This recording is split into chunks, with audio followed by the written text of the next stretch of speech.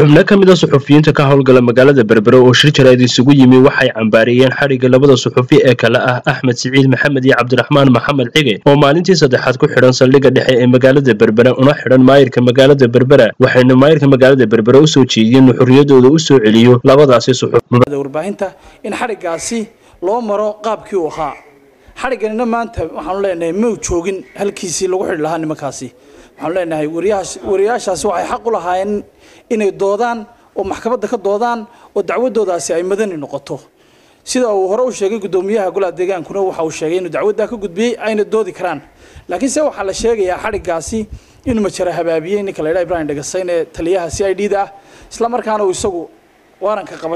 waarankii yeermada ahaa uu qabasho u bedelay ilaa imkana ay ku xidhan yihiin xadhigaas waxaanu leenahay muu joogin waqtigiisii aad iyo aadna waanu uga xunnahay gudoomiyaha golaha deegaankana waxaanu leenahay bini aadam weeye dadku qaldami karaa adna wad qaldami kartaa iyagu way qaldami karaan waxaanu leenahay wariyaasha xurriyadoodu soo celi waxay u xidhan yihiin duqa magaalada Berbera waxaan ugu baaqnaa waanu leenahay sifo sharciya nimankaasi ha loo soo maro xadhigooda oo ha loo noqdo xeerka saxaafadda oo iyagoo dabadda jooga dacwadoodu ha socoto waxaan ugu baaqnaa gudoomiyaha golaha deegaanka ahna duqa magaalada Berbera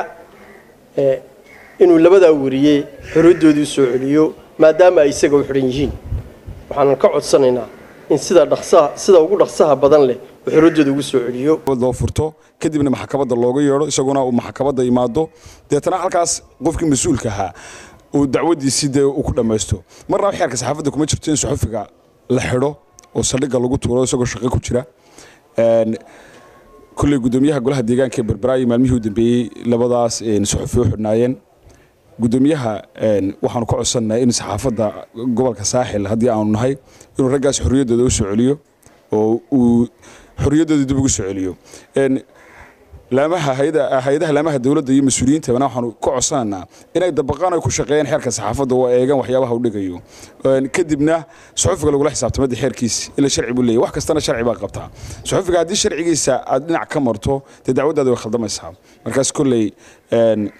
mar labaad waxaan ku codsanayaa in nimankaas xorriyadooda loo soo celiyo oo maalmo ku xidhnaa saldhigga dhexe magaalada Berbera hadii kulay labada wariye waxa dacwad ku soo oogay maayirka magaalada Berbera wuxuu u gudbiyay warqad baaritaana xarunta CID-da magaalada Berbera taliyaha CID-da ayaa isaguna wuxuu warqad waaran ah ka soo goostay xeer ilaalinta iyo gobolka Saaxil xarunta iyo xeer ilaalinta gobolka Saaxil markuu warqad waaran ka soo goostay waarankooda wuxuu ku space gareeyay ama uu dhigay qaab qabasho ah oo aan ahayn waarankooda wuxuu noqday mid qabasho ah oo xadhig ah sidii niman baxsanaya ama magaalada ka baxaya ama aanu imanayn waxaanay ahayd inuu dacwadooda ka dhigo mid madaniya oo dacwada uu maayirku soo gudbiyay ee uu leeyahay anna dacwadaasaan qabaa inuu iyagana kula macaamilo oo u yeero wax ka weydiiyo dabadeedna sida maayirku uu dibadda u joogo labada wariyana ay dibadda u joogaan maxkamadda ay yimaadaan subaxdii kiiska loo wada leeyahayba maxkamaddu ay dacwadda sidaa ku furtay ku dhageysato cid waliba labada wariyana qareenkooda qabsadaan istifaacaan maayirkuna cidii dacwadda u soo ogeysa uu qabsado uu istifaaco dabadeedna garsoorka gobolka Saaxilna 100% nimankayaga halka fadhiyo kuwa xidhaniba